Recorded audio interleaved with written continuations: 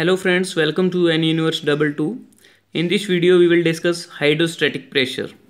So what is the hydrostatic pressure? Hydrostatic pressure means force acting on a surface due to weight of a liquid.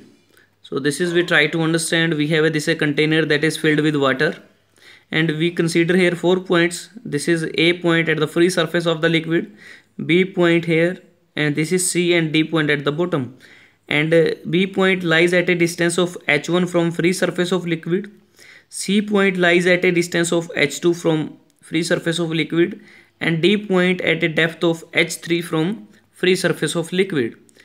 And for example, firstly hydrostatic pressure at point A. So as we know, we are talking about hydrostatic pressure, not atmospheric pressure.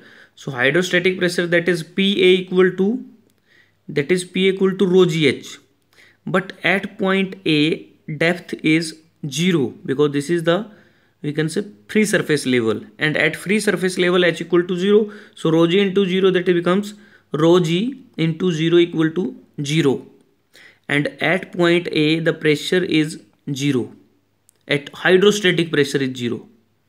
So hydrostatic pressure at point B, so this is the point B, so that is denoted by PB equal to rho gh. So H here, that is H1, so it becomes rho g H1. So now the pressure at this point, this is the pressure, and hydrostatic pressure at point C, that is PC equal to rho gh. H here is H2, so at C this is the pressure profile at C, and at point D, hydrostatic pressure at point D, that is PD, it is the maximum depth at H3, so that is equal to rho g H3. So this is the maximum pressure at D point, and this is the pressure distribution profile that we have drawn. If you like this video, share with your friends and students. Thanks for watching. Don't forget to subscribe Anuniverse 22.